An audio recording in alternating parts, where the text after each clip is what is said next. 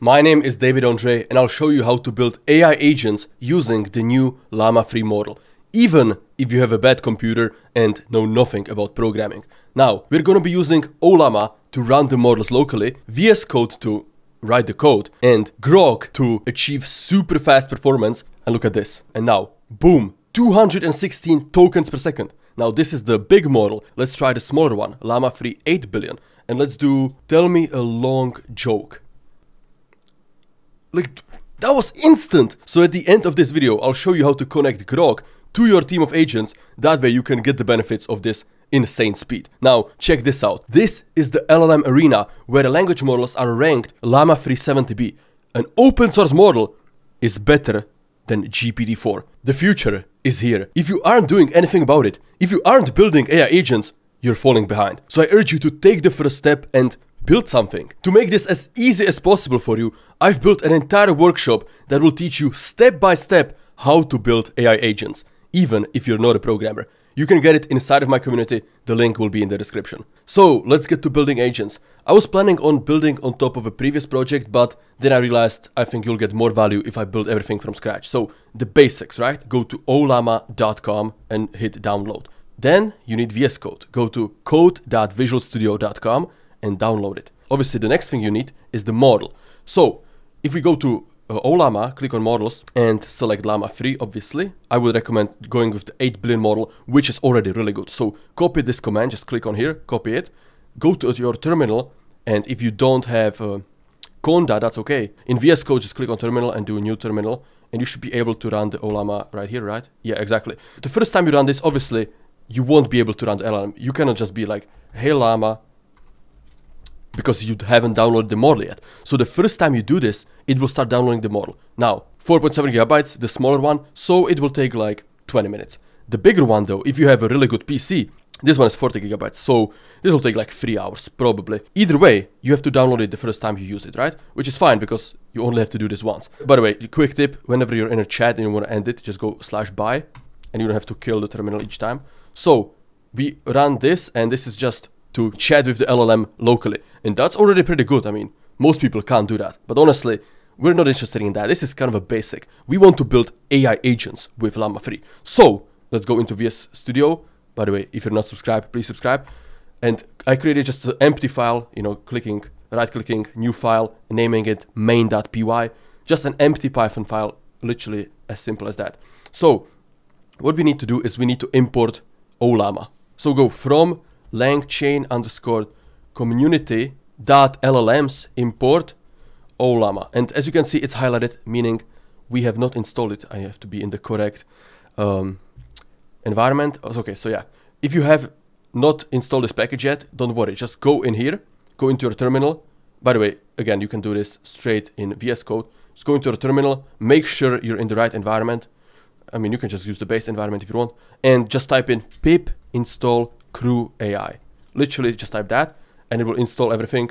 And as you can see, I already have it. If you don't have it, it will take like 20 seconds. So don't worry. Inside of crew AI, you'll get the langchain community package, which is what we'll use to import Llama. Next, we need crew AI. So from crew AI, we need to import some things. We need to import agent, task, crew, and process. That's it. Those are the two imports we need. Next thing, we need to decide the model. So I'm just going to use a variable, and Llama, we have to do model equals and put the name of the model as it's named in Llama. If you're using the default version, the 8 billion, just type in Llama 3. If you want to use the 70B version, then do Llama 3 70B. So I'm just going to do Llama 3 because faster. It's faster. So yeah, and now I need to decide what type of agents I want to build, and I'll just keep this simple, that way all of you can follow along. And what I came up with is a simple email classifier. So we'll go, the first agent will receive a random email and classify it, and based on the classification, the second agent will write a response. So let's create a new variable named email, and this is just going to be a simple string, and I'm going to do a random one. Let's do the classic Nigerian prince sending some gold. Let's see if the LLMs are smart enough to recognize this as a spam. By the way, all of the code and prompts from this video will be linked below the module. So another reason to join the community. Anyways, let's create our first agent, and this is going to be classifier. And we're going to do agent like this, beautiful. And first we need to give it a role, which is basically just a second name, right? And this is going to be email classifier. Next, we need to give it a goal. So what will this agent do? What's its main goal? Goal equals accurately classify emails based on their importance. Give every email one of these ratings: important, casual, or spam. And then we need to give it a backstory. And I'm just gonna keep it super simple. That way this is not a 2-hour video. The next thing I need to do is set verbose. So verbose equals true. This will let us see the flow of the messages inside of the terminal. Next, we do allow delegation equals false, because we don't want this agent delegating this task to somebody else. And lastly, and this is super important, we need to assign the LLM, which is model. If we don't do this, it will automatically default to GPT-4, which will not work because we haven't provided the API for OpenAI. But we don't want GPT-4, we want Llama 3. And that's our agent done. Crew AI makes this super simple. Next agent is going to be responder. So responder equals agent. And then we basically do the same, but for an email responder. And again, GitHub Copilot just saved me some time. Based on the importance of the email, write a concise and simple response. All right, verbose true, beautiful. All of this is the same. So now we have our agents created, super simple. Now we need to define the task. So first task, I'm just gonna name classify email equals task. And creating tasks inside of Crew AI is even simpler than creating agents. First, we do a description. Description equals, and then I'm going to do an f string, and the reason for that is because I want to enter the variable we've created, right, for the email. So f strings in Python just allow you to insert the variable inside of a string. Agent equals classifier, and then expected output, one of these three options. Important, casual, or spam. Yes. Beautiful. So that's our first task created. Then we're going to create a second task, respond to email. Okay, exactly. Beautiful. Description, respond to the email. Now we have created both of the tasks. Next step is to define a crew. Crew equals crew. And first we need to assign the agents. Exactly, a list of agents. So just create a list and enter all of the agents you have.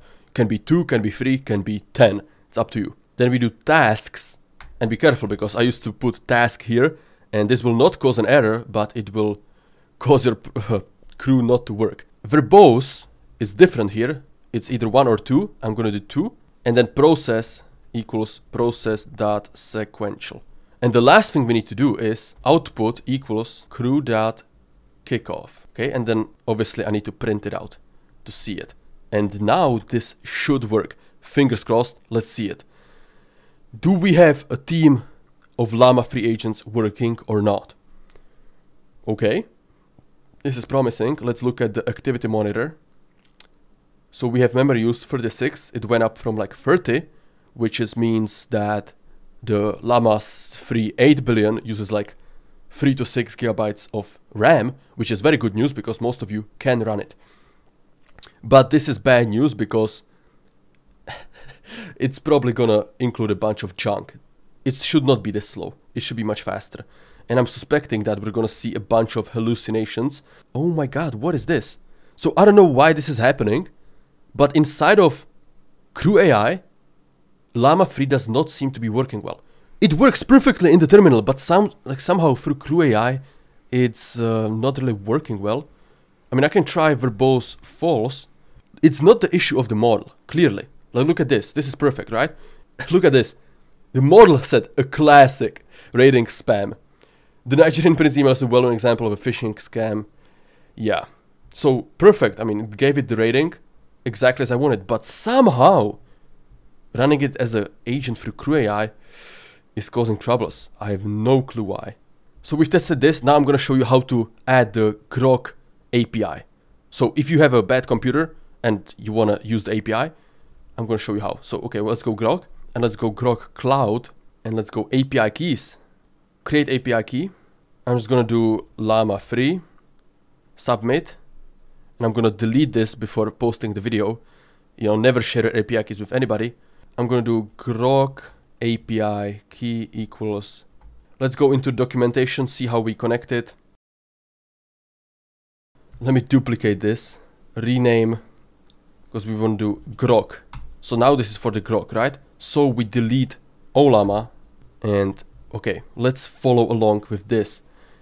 We can just probably delete this altogether, honestly. Following the GitHub, official GitHub from CrewAI might be the move, right? So we need to assign these three variables and just make it default, right? So OpenAI API base, os.environment. Yes, so we need to import OS. We copy this. We need these three lines, and we actually need them not commented out. Beautiful. Let's go to grok documentation and OpenAI compatibility, and the base URL, copy this. OpenAI API base equals model name. Let's copy this again.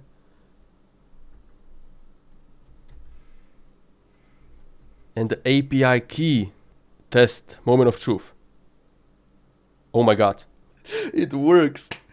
It works, and look at the speed though. Let's try the different email and let's do it. Look at the speed. Okay. What am I doing? Okay, so I'm just gonna explain what I did. So I was completely trolling. The answer was right in front of my eyes, right here inside of the main GitHub from CrewAI. I just needed to assign these three variables, right? And the reason why I deleted the LLM is because CrewAI is automatically made to use the default one. So like this is like basically hidden, right? Something like this is hidden. And you don't have to do that if you're using the OpenAI endpoint. And guys, let's just appreciate the speed one more time. Like this is an API. Look at this. Insane. This is the AI revolution. We are watching the AI revolution happen right in front of our eyes. Unfortunately, 99% of people will miss out on the AI revolution, and I don't want you to be one of them. The only way to stay ahead is to surround yourself with people who are at the cutting edge of AI, which is exactly why I created the community. I'm looking for people who want to take AI seriously. So if that sounds like you, make sure to join. First link in the description.